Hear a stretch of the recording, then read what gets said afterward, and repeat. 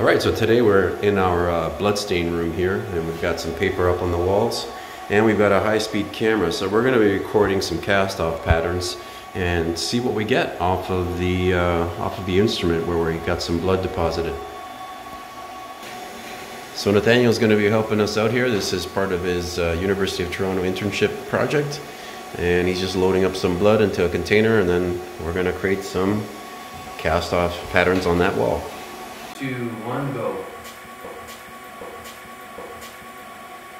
think that one was better.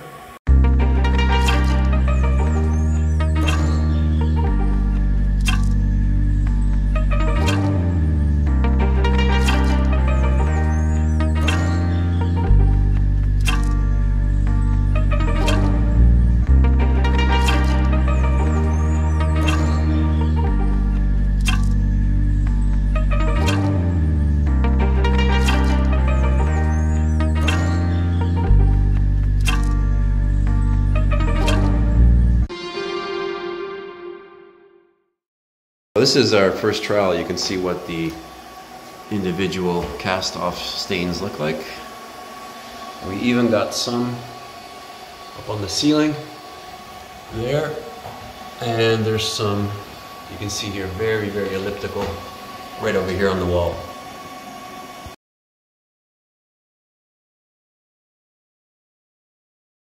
One, go, go, go, that's it.